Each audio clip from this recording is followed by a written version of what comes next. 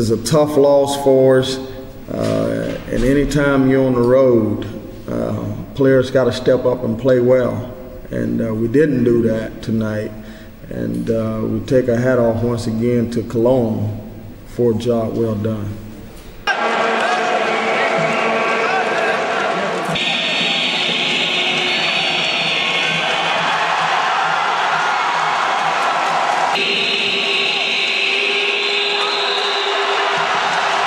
I thought we were very, very sloppy, very sloppy.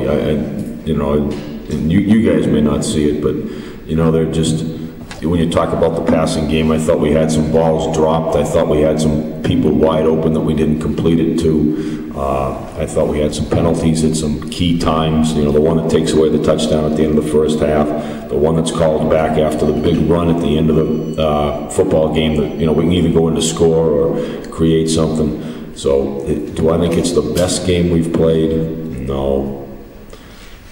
Although you would be hard-pressed to find me say when we play our best. I don't know. I see too many negatives when it's over and too much room for improvement. And I'm going to keep on talking because I don't care if Karsten translates this at all.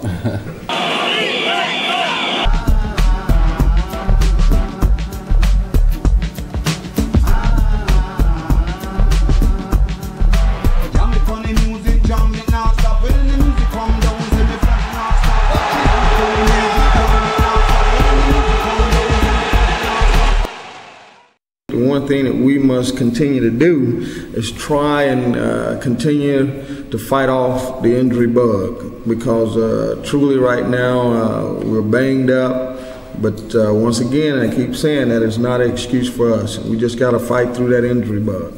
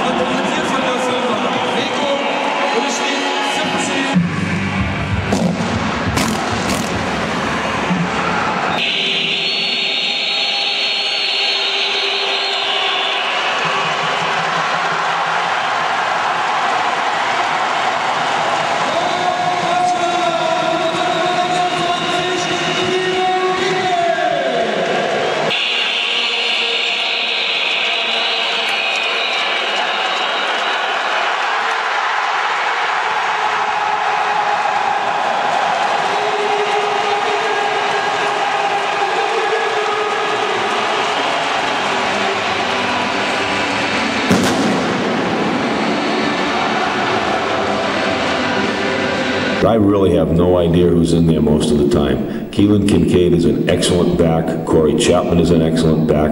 And I thought they fought for every inch they got tonight, both of them. And I was impressed with them. I was impressed with the ability of our offensive line to make some adjustments to a defensive scheme that we really hadn't practiced a whole heck of a lot against. You know, Bobby Bicknell did a great job in preparing us mentally for a different look. But Frankfurt came in hurt, played a different defensive front than we'd totally practiced against. Not that we hadn't anticipated it, but that we had practiced against. And the running backs, the quarterback, and pass protection adjustments in our offensive line really did a very nice job.